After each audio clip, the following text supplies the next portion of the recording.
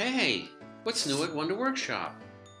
Well, now our Blockly app offers the ability to create multiple profiles on a single device. Interesting. And the ability to share programs. Let's take a look.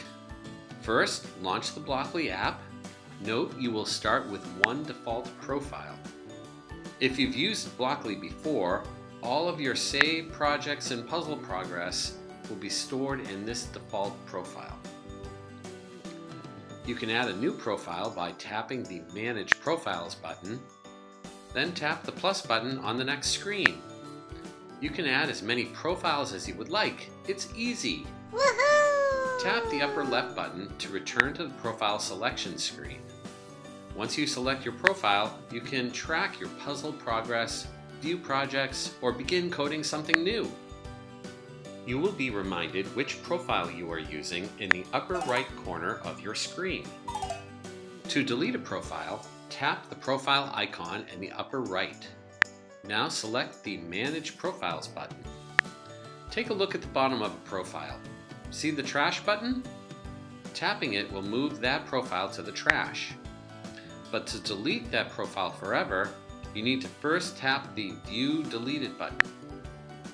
Tap the trash can again on the profile you wish to delete and confirm you wish to permanently delete this profile. That's it. We're also excited to show you how to share your project. Let's try it out. If your device is connected to the internet, you can share your project with a friend or a teacher.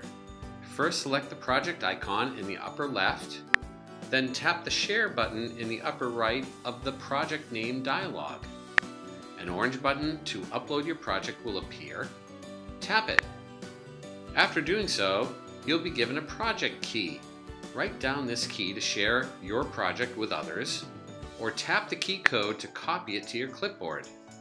Your project is now saved, and the key is ready to be shared. If you have a key code, it's easy to bring up the saved project. Go to the My Projects dialog. Tap the down arrow button in the upper right of the dialog. Then a Download Project dialog will appear. Tap in the text field area and notice a keyboard will pop up. Enter the key code into the text field, then press the Download button. The shared file will now appear in your work area.